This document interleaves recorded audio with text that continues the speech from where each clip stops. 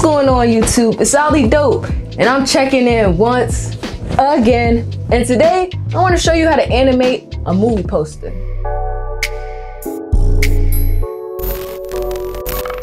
Now, some of my favorite movies are Paid in Full, Goodfellas, Back to the Future 2, not 1. But as with everything, even movie posters have evolved over time. Now, with the advancements in technology, we can take movie posters to the next level by adding animation. Why would you want to animate a movie poster? By animating a movie poster and adding that skill set to your repertoire, you can create more dynamic and engaging pieces of promotional materials for an audience. These animated posters will be able to capture the viewer's attention and leave a long-lasting impression to remind them, like, I really gotta go see that movie. In this specific tutorial, I'll be showing you how to add motion and animations using Adobe After Effects. So this is a medium to advanced tutorial. If you already know a little bit about Photoshop and you already know a little bit about motion graphics, this is a helpful tool to help you elevate your game. Now, if you haven't yet, please hit that subscribe button so you don't miss a drop, and leave a like for me, please, so the algorithm knows it's lit. Yes, sir. But without further ado, let's make some computer magic and let's hop into it. Yes, sir. We gotta use Photoshop to break down some of the elements so then we can go ahead and animate it in After Effects. So follow me. Let's go ahead and name this real quick, air poster. I will select just the text first. I feel like that's the easiest way to like go in with this. And instead of picking each word. Now, ideally you would have the PSD. You can change this text, but I don't know exactly what text they use. So each little letter can come up. So sometimes you just have to treat text like you treat images. Sometimes that's just the way it is. Go ahead and cut this out. Layer. Oops. You'll go right click, layer via cut. As you can see, it's empty now. Boom. And then we'll have this, we'll name this top text. Boom, air poster. Click on this. Oop. Click on the inside. Feather, expand this by like 3 pixels. Boom, and then we could just go ahead and like paint that in. And then, oops, you want to kind of have the same. It looks like a little off. So I just want to make sure the colors are the same. You can easily use the eyedropper tool to select the subject. So now that the subjects are selected, you want to just try to keep this. So you can save this selection. Boom. And we're just going to name this people. Now that I saved the selection is here under this people selection. So at any point in time, I can go back to that. Boom. Right? There we go. Edit. Cut. Paste.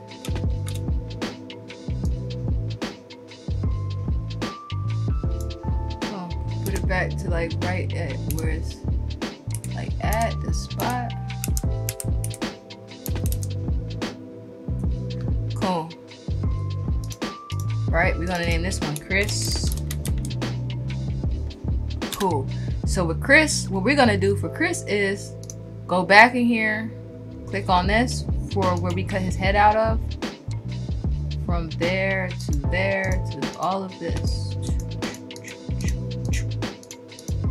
Edit, content aware fill, and we're just gonna fill that in. Apply, press OK.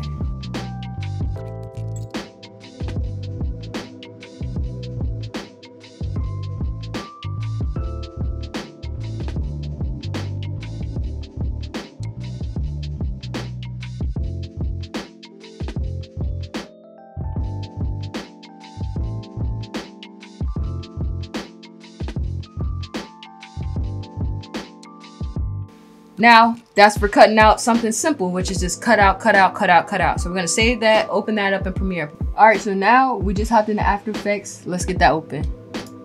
So now that we have After Effects open, we're gonna go ahead and create a new composition. Go to your file or whatever, drop your file right in there.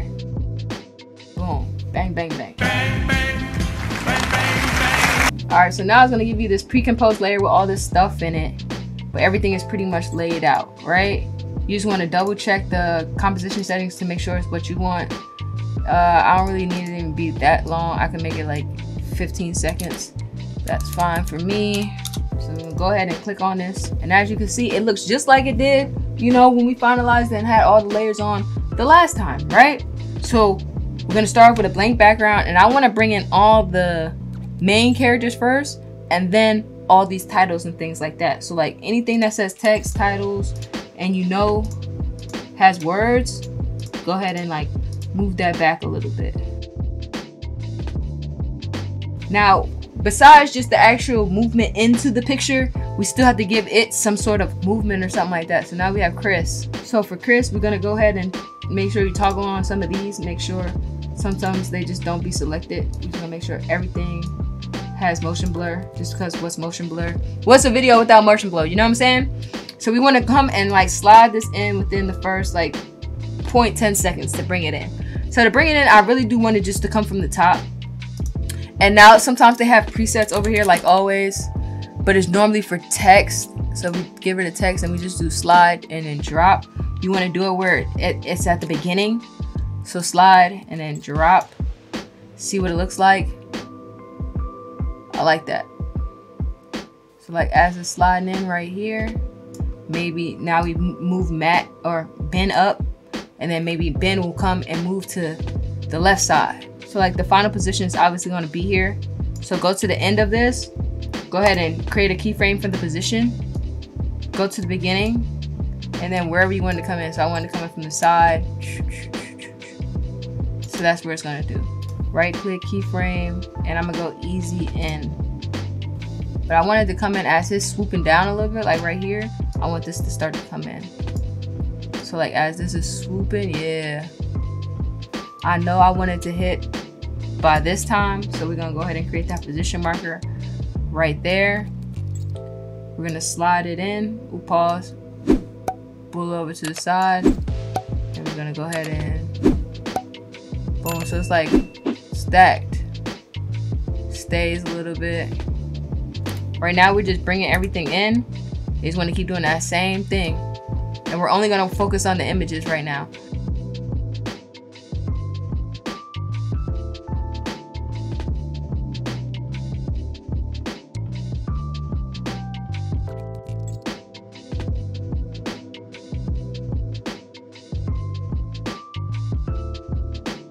So now we got the main people coming in. Fa, fa, fa, fa, fa. A beautiful puzzle piece. Look at that. Bang, bang, bang, bang. Bang, bang, bang. Yes, sir. So what I do want to do is go in and add a couple of touches onto like Ben Affleck's glasses, just so it has a little bit more motion at the beginning. We're gonna go in here, and you know, guys, I love light sweep. So we're gonna go ahead and light sweep. Click on this. Duplicate it, Ben 2. And then for this, I just want to select his glasses. So you're gonna click this pen tool, and then just click on, make sure you clicked on Ben 2. So it's a good mask. All you have is a picture of his glasses right here. So with that, we're gonna go ahead and add light sweep, CC light sweep. Everybody has it. It's free. Ben 2. And all we're gonna do is play with the settings a little bit. The width is like cool, sweep intensity, and then you want to change the center using this little thing right here. Click this all the way off, and then what are we doing? We're gonna create a keyframe. By the time it gets to the next one, by the time it gets to him, this should have one good sweep on it. Then bring it back, have another good sweep on it. You're gonna go to you, and then literally all I'm gonna do is copy and paste those on every second frame.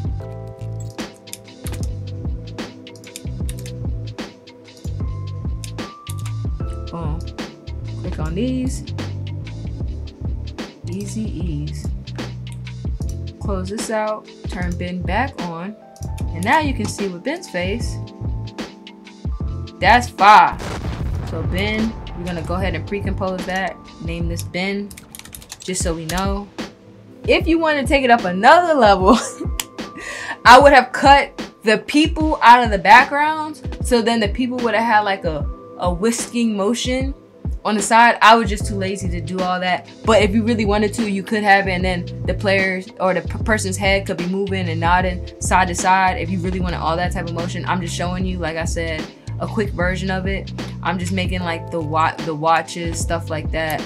I want to bring in some of this empty space here. So the first thing I'm gonna do is bring the title so they even know what movie we're watching. If you're like on the way and you're just walking past and you just seen it real quick, I would be like, oh, what is that? You know what I'm saying? Or something like that. Boom. So what I did, I threw rough and edges on. I turned the border all the way up to the top right here, and like maybe like 1 second, and I put 0 border. So now it has like, it's like that. But I'm gonna do that, and I'm gonna move it up like as she's sliding in right here. Move this over so that it can start to build. Boom. As the air comes, maybe I can like drag it out just a little bit, nothing too crazy. Now with that, I would want to bring in these top titles just so people know who's in it, because that's going to be the main part people care about when they walking by. Who's in it? What's the movie called? So we're going to go ahead and we're just going to do some quick stuff with this. All I'm going to do is actually just do a quick little slide, like pick one of these animation presets, image, creative. They have a bunch of transitions, stuff like that. I like movement stuff.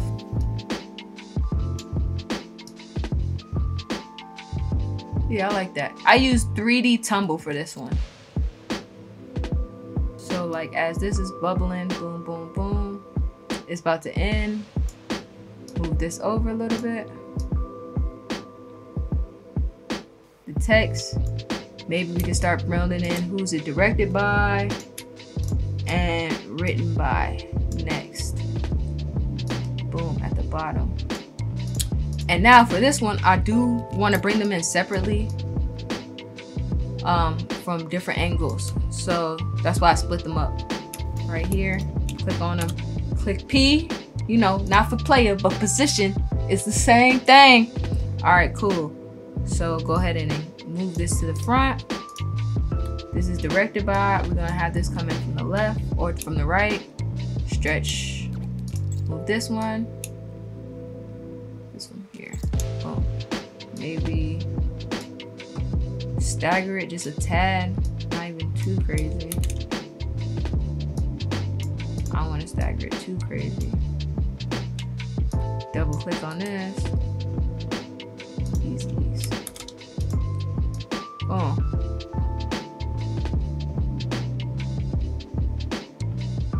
And as this is coming up, I feel like the logos and the credits should get the same treatment as the air title. So we can copy this. And then we're gonna go logos, credits, paste those. Yeah. Let's go date and recording. That's gonna be last. Same thing. P for position.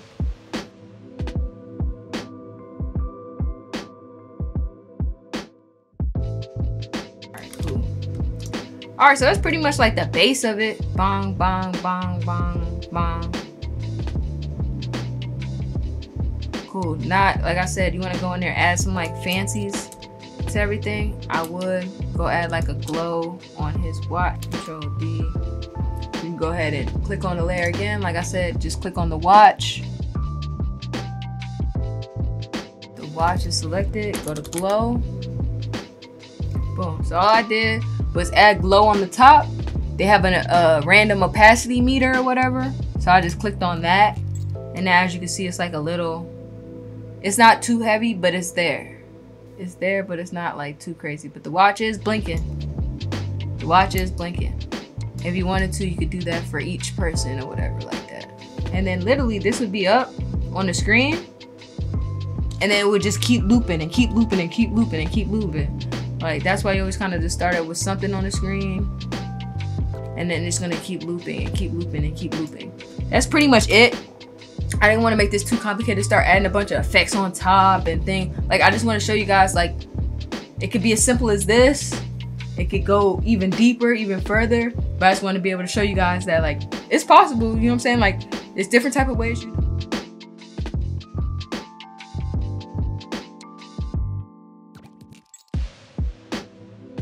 I hope this helped you and got your gears turning for your next project. Now remember to use this as inspiration and continue to push the creative boundaries of what's possible. Don't be afraid to experiment, try new things, and most importantly, have fun with it. You create for a living.